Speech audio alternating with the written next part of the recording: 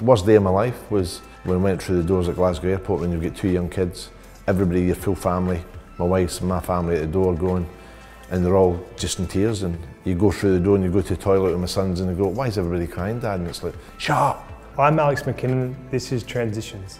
Today I had the opportunity to chat with Lawrie McKinna. Lawrie is currently the CEO of the Newcastle Jets. He was a player, a coach and a mayor. Lawrie also has many great ideas on why athletes should focus on life after sport.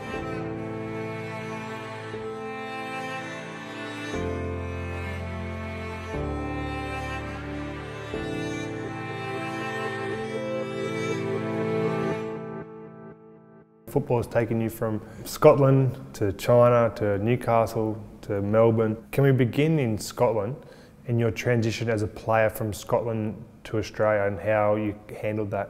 Yeah, look, I signed my first professional contract when I was 19. I was married and had a son. Life in Scotland wasn't great. You know, if you had a job, you couldn't leave. We never had a car, we never had a phone because things were really tight. And we just thought we'd take the opportunity to come to Australia. Was it tough leaving home? Worst day of my life was when I went through the doors at Glasgow Airport when you've got two young kids, everybody, your full family, my wife's and my family at the door going, and they're all just in tears, and you go through the door and you go to the toilet with my sons and they go, "Why is everybody crying, Dad?" And it's like, "Shut up!" In those days, like 31 years ago, just a lot further away then. You know, you never had the internet and emails and that in those days, so it was a huge move for us, huge, and a huge gamble. Did you think you'd still be here now? No, we thought we was here for a year. After that first year, I'd went to Heidelberg in the National League, then they sold me to Apia in the National League in Sydney. I was doing okay. Now we'll stay another year and we'll stay another year. So we just kept renewing, the clubs kept renewing their sporting visas. And then I think maybe after about 4 or 5 years we got our residency. It wasn't until I was on the Central Coast of the Manors that I became a citizen before one of our games, which was one of the biggest thrills of my life, becoming an Aussie citizen in front of 10,000 people.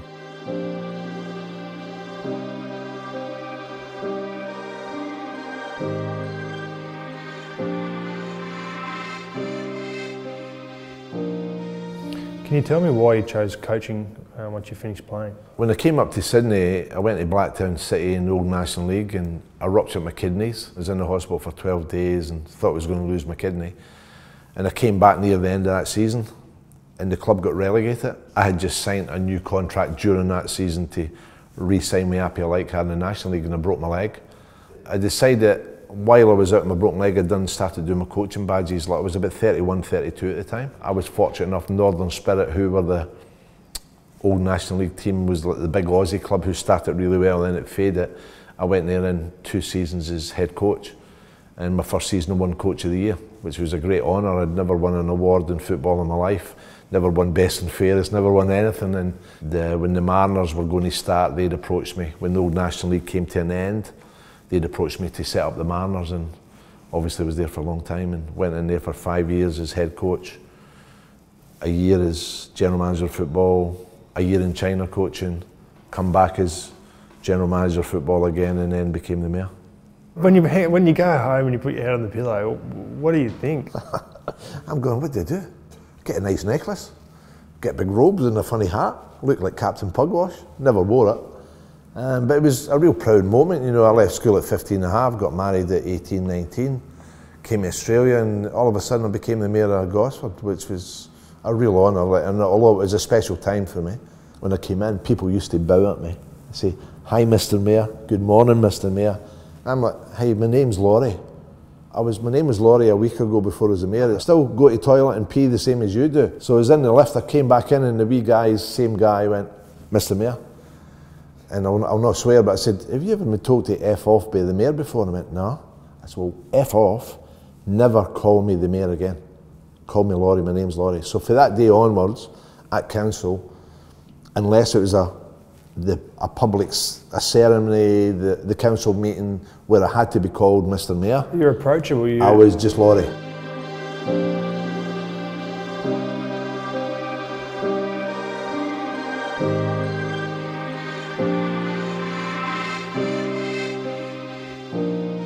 Lawrie, you're the Jets CEO.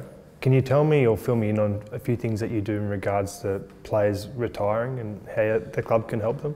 We're the club with the most players, W League and A League, going through university, TAFE, and doing courses on the outside, which is fantastic to know. One of the W League girls doesn't know what she's wanting to do at uni, and she fancies sports science, so we put her as an intern with our sports science department. So she was there for quite a few weeks, loved it, and for us to do that's easy. You know, just ask us if our players or W League players want to do something like that, we'll definitely get them involved. Obviously, a lot of players when they retire want to become involved in the club. You know, some of them think it's their God-given right that they should get a job in football. And over my years in football, I've saw some of those guys coming in and maybe lasting a season and then leaving, because when you actually have to work 8 to 5 or 9 to 5 or 9 to 6 is a full day, some of these boys aren't used to it and not willing to do that transition, or not ready for it yet because they think it's just an easy transition. They have to realise they're going into the work environment that everybody else is in. You have to work and be willing to work. You don't get paid to do nothing. As a club and as the PFA, they're really good with football, but we need to be aware of mental issues with some of these players, because I've saw it and it's really hurt some of these players and their families because they just can't deal with it. Lawrie McKinna, who was at the Jets, went to the Wanderers, went to Europe, won a Champions League medal. He's back at the Jets, retired at 32. He was wanting to be the youth team coach, and Mark Jones, who was the former coach, wanted him to be. He never did his accreditation, so I put my hand up and said, I'll be the coach, so he can be my assistant. So you're the CEO? And the youth team coach. Youth team coach. And Labby's my assistant, but Labby, he'll be training 3 or 4 sessions a week with the first team. He's at all the youth team, he'll come in my office, we'll talk briefly what we're doing at training, he'll go and set it all up. So, and you know, Labby's getting a part-time wage to do that, but he's willing to put sacrifices in to further his career. Labby's unusual because there are not that many boys who will put themselves out like that. He's making a big sacrifice. He's willing to work. He'll be rewarded down the track. We've got 7 or 8 of our boys doing the coaching courses now, so we're fortunate our technical director of our academy is accredited to do all the licenses. So we've got some of the W League girls and some of the A League boys doing the C licence. And my advice to players now coming through is they should do their coaching badges as early as possible.